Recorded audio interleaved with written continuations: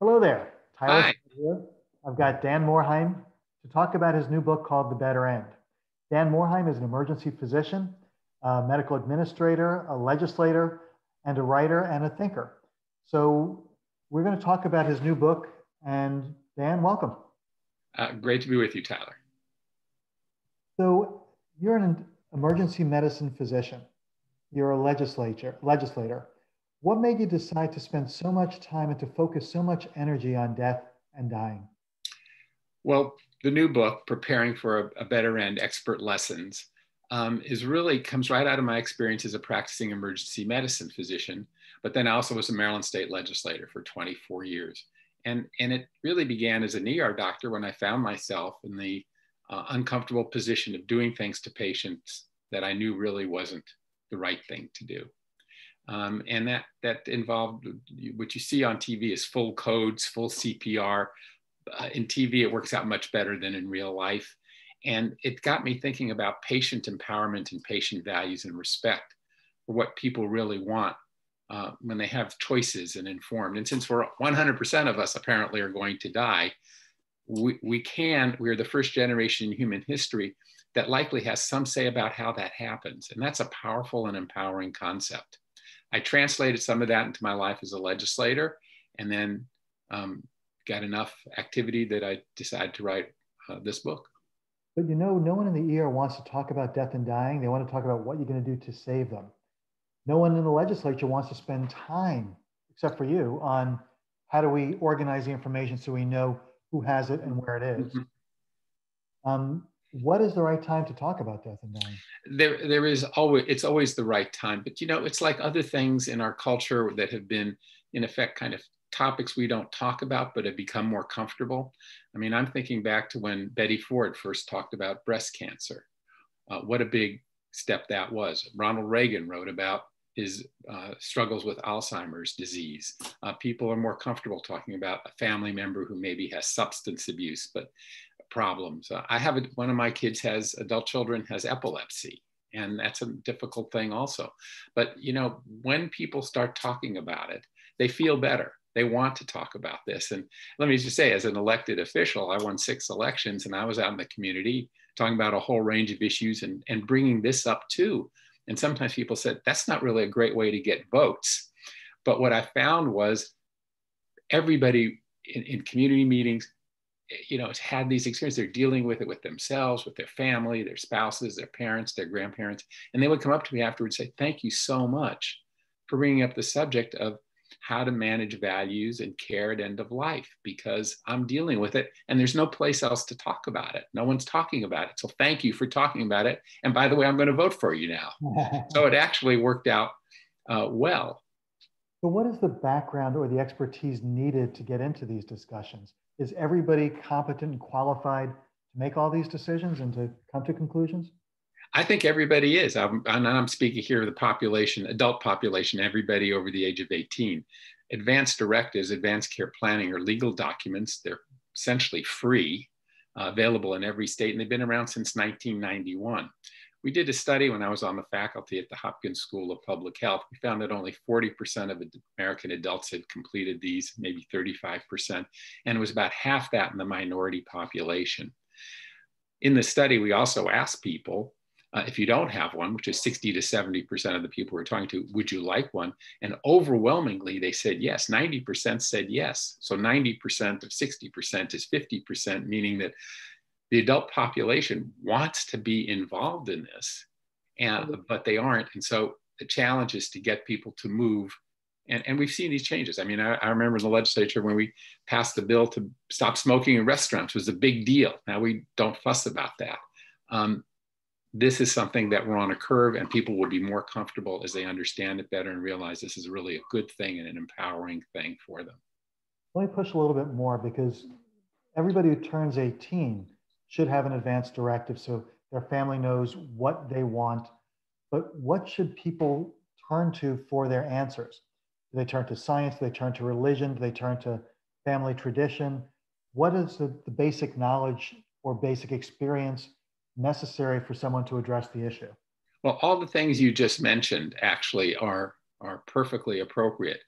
In our study, we did ask people where you would like to get information, and we ran the gamut from faith-based, medical, attorney, family members, culture, and they were all represented. But the highest one by far was talking to your own healthcare provider, your primary care physician or nurse practitioner, whoever you go to. So I think it's something that people want to have a conversation with their primary care provider. Unfortunately, providers are awkward themselves talking about this because it forces everybody to confront their own mortality. But let me put the question this way. Consider that you just have to accept we're all going to die. Where would you like to be in the last days, hours, minutes of your life? Where are you physically? Who's around you? What's going on? That's a 5-second mental exercise. And I've done this with hundreds of audiences, and everybody, says the same thing. I would like to be at home, pain-free with my family around me. Nobody says killed in a fiery car crash. Nobody says shot in a drive-by. Nobody says tied to machines long after hope and recovery in an intensive care unit with my family down the hall. Nobody says those things. Now, I want the best that medical science has to offer.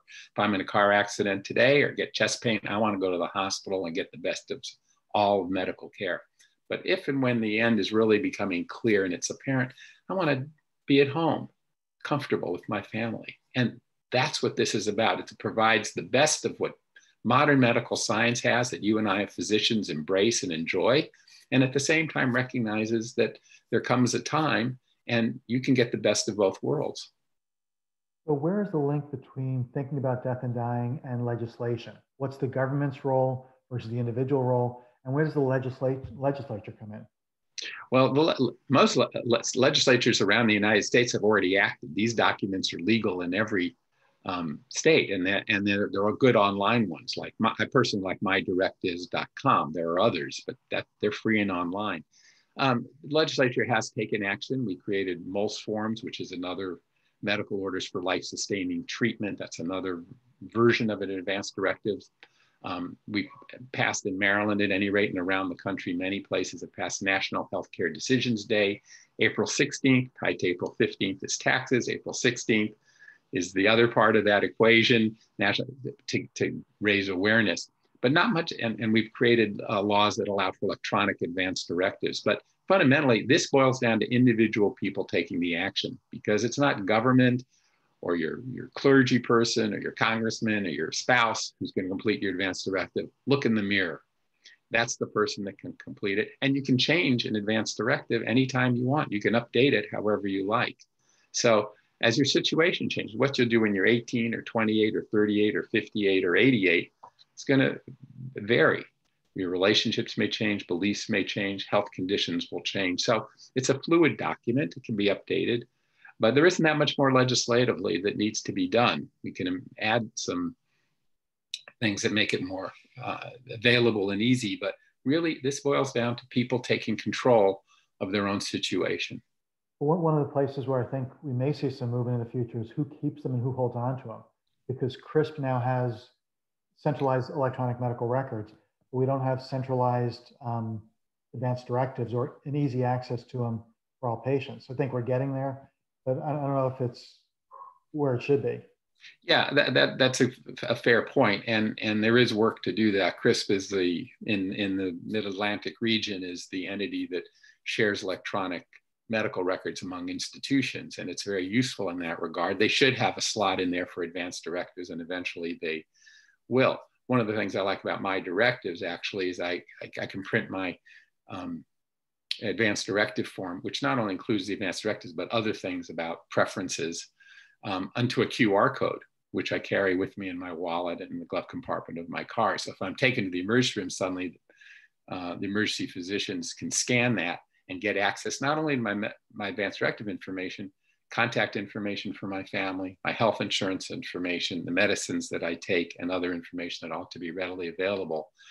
More important now in COVID than ever, because families aren't often at the bedside. And you and I know as clinicians, we often rely on families to tell us about the patient at times when the patient can't fully communicate for themselves. One other thing about advanced directives is important to note. They only become operative when you can't make decisions about your own care. You can make decisions about your own care the document sits to the side. It's when you can't, maybe you're going in for major surgery, or maybe you've had a stroke and are unable to communicate for a while, or some other condition or severe dementia. That's when this becomes operative. Well, I think your book does a terrific job of raising the issues and walking you through thinking about what you need to think about and the decisions you need to make. I wanted to ask more of a fun question about that, though, because the first edition you wrote by yourself. The second edition has a new co-author by the name of Shelley Morhaim, a Yes. well-known writer, filmmaker, organizer, just a logical, thoughtful person. Why did you add her as a co-author? Well, my wife, and she is just a terrific writer and editor. And actually, we have a good collaborative arrangement. I'm pretty good at generating a lot of words on a page, but they're not as well organized and well written as I would like. She can take that and fix it. And then we go back and forth a few times. So she was very involved in the first book. And so it seemed very reasonable to involve her on the second book and put her on the cover. She is a lawyer. She doesn't practice, but she does have legal training, so that helped. But she also plays the harp at a local hospital for patients as a therapeutic music practitioner. And so that gave another perspective that she brought to it. But it's a collaborative effort, fundamentally from my point of view. But you got a good life partner, you take advantage of it. Absolutely. And another nice thing about the book is you raise the points and stories. You started the first edition with the story of Alberta Cole, who hadn't had advanced directives and how that affected her end of life care and where she went. How does that, some of those stories bring up the interface between individuals and the healthcare system. So do you think that's getting better, getting worse? Are those issues working themselves out or in more need of direction? Well, I don't want to make a generalization about people interacting with the healthcare system. The point of the book, however, is to empower you to better deal with the healthcare system once you're caught up in it. Because it is a system, a lot of good people, a lot of caring, but it is a system, and it tends to sometimes do things. If you haven't expressed your own wishes, things will happen to you. So the default is, do you want to let the system make decisions, maybe a committee, people who don't know you, or where you can influence it and shift the likelihood to what you want, is what this book is really about. And so that's, and the stories are all real. The names are changed and some circumstances are changed, so they're not that identifiable. But the stories are really about kinds of things that happen to people. And then I lay out the options. How would you like to manage a situation if you suffered from amyotrophic lateral sclerosis, ALS, Lou Gehrig's disease? What would you want?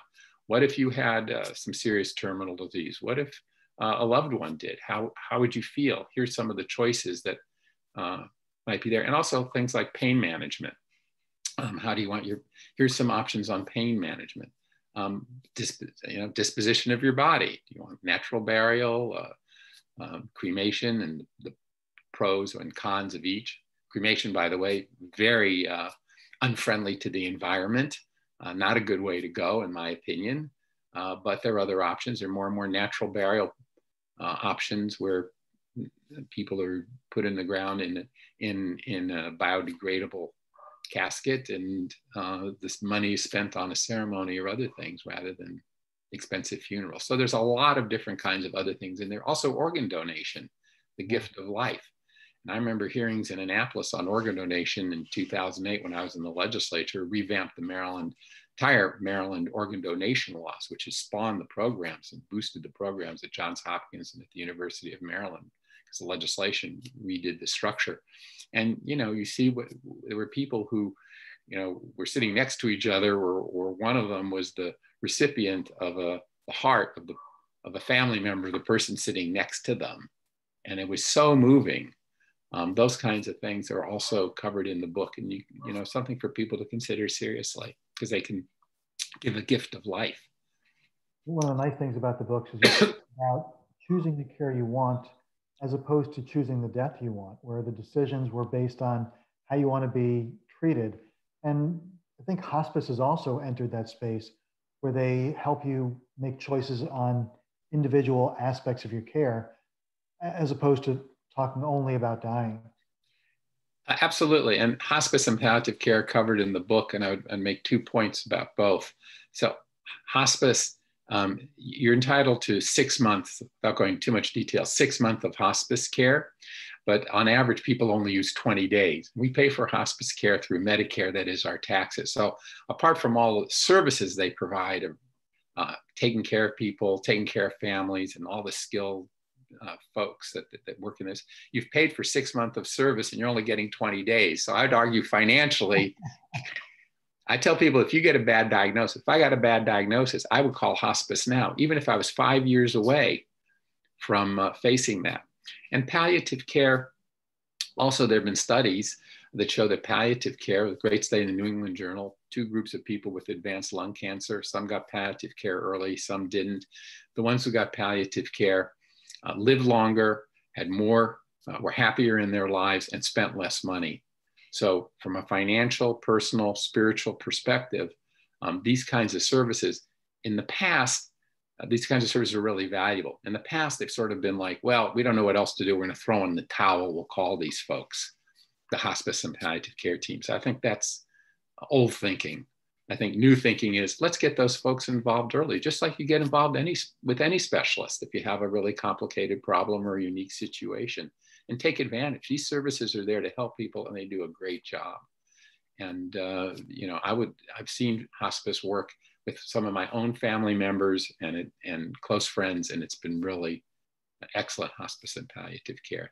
So that's a change too, and I would encourage people to do that, and that's in the book as well. One of the unique aspects about end-of-life care is that we don't have one right answer. There's a wide range of desires, and people often choose widely differing types of care and pathways.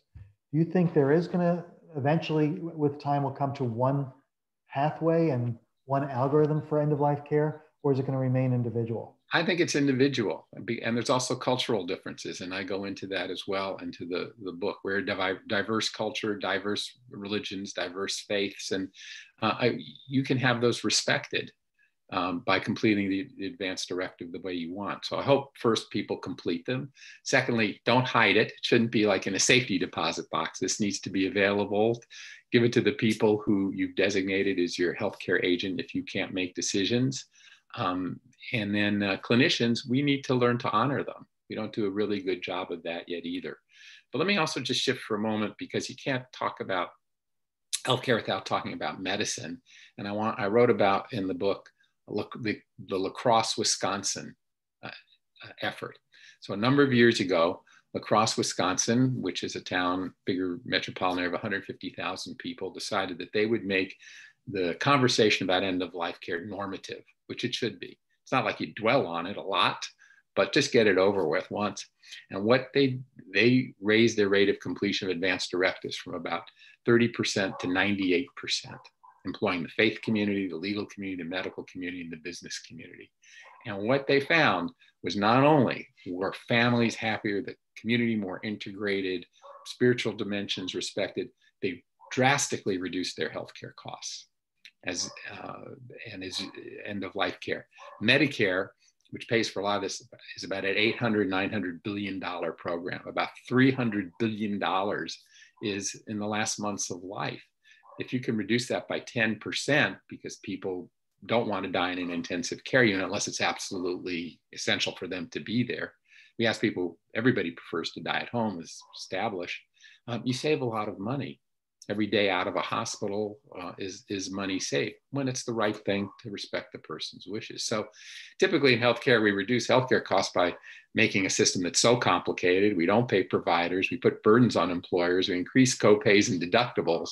Here's a way to save a lot of money in healthcare by respecting people's wishes. It makes a lot of sense. It does make sense. And in healthcare, we often say prevent death at all costs. But our real goal is to prevent death that's preventable and give people life. And those are the decisions where there's a default that we don't address. And the default is do everything, keep people alive. And it's the high-tech alternative that really doesn't have an endpoint that we've all agreed upon. It's just deferring decisions until they no longer need to be made.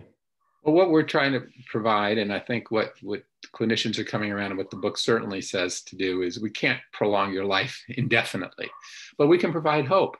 Hope that you'll be comfortable. Hope that you'll feel connected with your family. Hope that you won't feel abandoned when you get to the point of serious advanced illness. Hope that you can have things managed comfortably in a way that suits your particular set of values and orientation. That's a really powerful concept. No generation in human history has had those set of options before. We're the first generation in human history that likely has some say about how we die. And when you reflect on that, it's a really powerful concept. The other thing I think that you and I both experience as clinicians, but probably in our personal life, a lot of folks said, gee, I got cancer and it made me appreciate life more. I wouldn't have wanted the cancer. I wouldn't have wanted this terrible disease, but I really appreciate that it's made me value the people in my life and love them and be more sensitive to the little things. I think one of the things the book tries to get across is that this exercise, which is just a little bit of your time, not a huge amount, is going to help you appreciate life. This wonderful gift we have. It's precious because it is temporary. There's no changing that, but we can do better in all the things that we do and just complete some free paperwork. Takes 15 minutes. You might have to think about it for a while, but really the actual act of completing advanced directive takes 15 minutes. And you're right. Thinking about these issues really does help you value what you have and what you're doing with it. Another question for you about the book is, who is the target audience? Well, the target audience is everybody over the age of 18. And if you're immortal, you don't need to read this book for everybody else. And by the way, it's not just for old people. The three most famous cases in American legal history were women under 30. And senior citizens, people at my age, we recognize that there's less life ahead of us than behind us. And you start thinking about these issues and planning. But young people tend to get in trouble catastrophically, traumatic accident or a sudden serious illness. So it's just as important for them to complete advanced directives as everybody else. But I think the core target is everybody from about age 30, 35 up, because those folks are typically going to start dealing with these issues for themselves, but are dealing with it with their parents and their grandparents. And so it's not easy being the one to bring this up in a family setting. If you have seniors in your family at advanced age who are beginning to face the end of life, but we all have to do that. Be the one to raise the discussion. I bring it up at the gym, the supermarket, people talk to me. I'm always asking, do you have advanced directives? And again, most people respond favorably to that. Sometimes they're a little, what are you talking about? But then when they listen, they go, I'm going to take that seriously. And that's really what Preparing for a Better End. Can I pitch the website, thebetterend.com? And it got great reviews from diverse people, distinguished, famous people as well. You can see that on the website, thebetterend.com. And the book really is a service to people to think about it. It's a guide to helping them think through the issues and make sure they've thought through them, know where they're coming from. So I think it's been a tremendous service, and it's well written with some good stories. Let me just make one other point, that the issue of the minority health disparity, based on the studies we did at Hopkins, we identified this as a minority health disparity, meaning typically African Americans, but other minorities just hadn't completed the rate. There's a distrust of the healthcare system to some degree within the minority communities for legitimate and historical reasons. I've done a lot of presentations in minority settings, and I've tried to make the point that this is about empowering you within the system. Don't let the system push you around. You can take a big step here. So it's another aspect of this issue that I think is really important. Another just thought, where do people keep their advanced directives? You said not to keep it in the safety deposit box, that it's a living document, a living discussion. Where do you keep yours in your home? Well, I'll tell you how it works in my family. Okay, so I have 3 adult children. They live in different states, or at least when we last completed our advanced directives, they did. One now has moved back to Maryland, where we live, and I had from different states, and from their different states, we sat around, had a really interesting family discussion about our values. All completed our advanced directives. Then I scanned them all, copied them, sent them to everybody. My primary care doctor has it. I have my QR code from mydirectives.com. I make sure it's in my medical record. And I have a medical go bag sheet of papers actually that I have in case I ever have to be rushed to the hospital. I know as an ER doctor, we're often spending time hunting for information. So that has some medical history, the medicines that I take, a copy of my most recent lab test, copy of my most recent electrocardiogram. And if I have to go rush to the hospital, I'll grab that and hand it to the ER doctor. So I try to make it as available as possible within the system. It's not ideal yet. The system has to change a little bit more to make this as readily available as my blood pressure and temperature and pulse, but we'll get there. But being someone who I've also seen the value of an advanced directive as a clinician. Can I share an anecdote? Yeah. Where my mind changed on a lot of this was many, many years ago, and I was just a couple of years out of training. And this elderly woman was brought in with clearly a major neurological catastrophe. We did all the workup. She had a serious bleeding inside her head, and for which there was no recovery. And as the family gathered, I could see that, as when families do gather, a lot of tensions coming out and anger and issues between them. And to make a long story short, she did have an advanced directive, and I went to the room, and all hell was breaking loose. And finally, it was my turn to say something. And I said, look, her advanced directive says, if I'm in an extreme state and there's no hope of recovery and mental function, which there clearly wasn't, we had consultations and all that done. I want to allow natural death. I don't want heroic efforts. And I read that and I shared it with everybody. And I said, I'm going to go in the room and I'm going to disconnect her from the ventilator, disconnect the medicines, and you're welcome to join me in that.